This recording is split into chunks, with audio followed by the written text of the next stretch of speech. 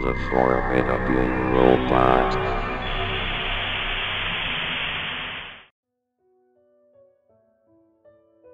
As a young child, I disliked staying at my grandparents' house. My grandparents didn't have a lot of interesting old people stories, and I think they were already going senile looking back. I didn't have any siblings, so I couldn't forge bonding memories with a brother or sister by playing games that would be boring at home, but elevated in enjoyment due to the unique environment. They would go to bed at 8 p.m. at the latest without telling me or bothering to put me to bed, leaving me to decide when it was my bedtime, alone in the dark lonely house. And to top it all off, they didn't have cable. Whenever my parents had me stay the weekend at Grandma and Grandpa's house, I would spend most of my time reading the old books they had or watching TV on their basement television. One time I drank way too much of their stockpile of soda, and ended up awake well into the early morning. While I was channel surfing, having cycled through the channels about 10 times because most of it was dead air, I suddenly discovered an unnumbered channel called the Trivia Channel. There was a title card with the channel name and instructions. Press the menu button on your remote controller to join the Trivia Channel. I did this, and the next card had me enter my name with a video game style keypad, using the channel and volume arrows on the remote, along with the TZ button to select letters. The next card instructed me on how to play. Each quiz had 10 questions, with answers labeled A to D, which I would select using the 1 to 4 buttons on the remote. I don't remember much more about how it worked, but I do know that less difficult quizzes had a green backdrop, while the more difficult ones had an orange backdrop, and there was some kind of point accumulation system. To my child's mind, this was all perfectly explainable by the magic of technology. I didn't know at the time that the ability to interact with a public station in this way should have been an extreme violation of the television set's FCC device transmission compliance.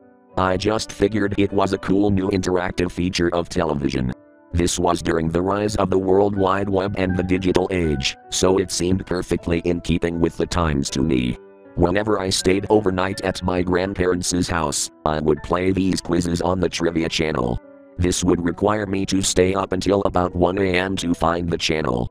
I knew there were other kids, or at least people, playing the channel, because at the end of every quiz, a leaderboard would be displayed for a few moments, showing those who had the top 10 scores. The quiz questions were all elementary school level, and being a smart kid, I quickly got on the leaderboard.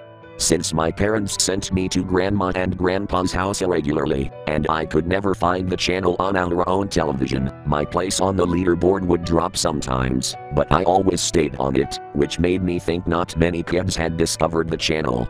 One night or morning, I saw a card on the Trivia Channel, saying that since I was ranked in the top 5 on the leaderboard, I was eligible to take a special tournament quiz. The kids with the top 3 scores on this quiz would win a free trip to Disneyland. I pressed the menu button on my remote to begin the quiz. The backdrop was blue this time, and each question had 5 answer options. The questions themselves were also more difficult, being ones that only precocious children could answer, and there were 100 of them. The only question I actually remember from this or any of the other Trivia Channel quizzes was the last one. Who were the black and tans? Having answered this question correctly, I was given my score, 69 over 100. I then saw a card saying, "Congratulations! You have gotten one of the top 3 scores. Your prize will arrive shortly." I stared at the screen for a few moments, confused, as the prize was supposed to be a trip to Disneyland. I always kept the lights out in the basement while on the Trivia Channel, in case my grandparents woke up. While I was looking at the screen, the room was flooded in dim glow. The light was coming from the small basement windows at the top of one of the walls, which faced the subdivision street. There was a vehicle outside. I could hear the engine, and saw the headlights as I peered through the window and the bushes outside, idling just 2 or 3 meters away from my face. I looked back at the screen and it said, "Your prize is here. Go claim your prize." I was struck with fear, and crept up the stairs. I heard the phone ring, and quickly bolted back down to slam down the receiver on the basement phone before going back up, creeping as quickly and quietly as I could to the guest bedroom. Peering down through the blinds in the bedroom window, I could see the vehicle, a dark van. It stayed there for several minutes before driving off. I never visited the trivia channel again. I tried not to think much about the experience as the years went by, but recently I was given a vivid reminder. I was surfing channels late at night in my apartment when I came across a screen with a blue backdrop.